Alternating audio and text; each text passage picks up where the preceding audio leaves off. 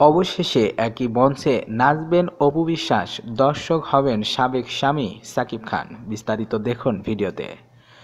একসঙ্গে নেচেছেন, গেয়েছেন গান, জুটি বেঁধেছেন প্রায় ৭০টি চলচ্চিত্রে।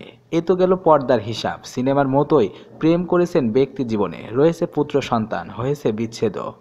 পরে আর একসঙ্গে কাজ তো হয়নি, বরং অর্ধ সমাপ্ত চলচ্চিত্রগুলোতেও তারা কাজ করতে নারাজ। বলছি কোটি টাকার কাবিন খ্যাত জুটি সাকিব খান ও অপু বিশ্বাসের কথা। এবার একই অনুষ্ঠানে যাচ্ছেন তারা।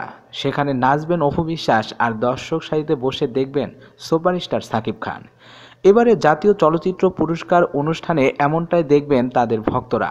আগামী ৮ই ডিসেম্বর বঙ্গবন্ধু সম্মেলন কেন্দ্রে আয়োজিত হবে জাতীয় চলচ্চিত্র পুরস্কার ২০১৭-১৮ প্রধান অনুষ্ঠান।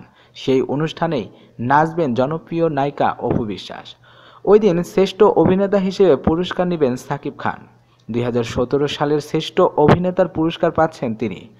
হাসিবুর রেজা কল্লোল পরিচালিত সত্তা ছবিতে অভিনয়ের জন্য পাচ্ছেন এই সম্মানজনক পুরস্কার। জাতীয় চলচ্চিত্র পুরস্কার অনুষ্ঠানের কোরিওগ্রাফি করেছেন ইভান শাহরিয়ার সোহাগ। গত মঙ্গলবার এনটিভি অনলাইনকে তিনি বলেন, আগামীকাল থেকে আমরা অনুষ্ঠানের মহড়া শুরু করব। নিকেতনে অবস্থিত আমার একাডেমিতে মহড়া হবে।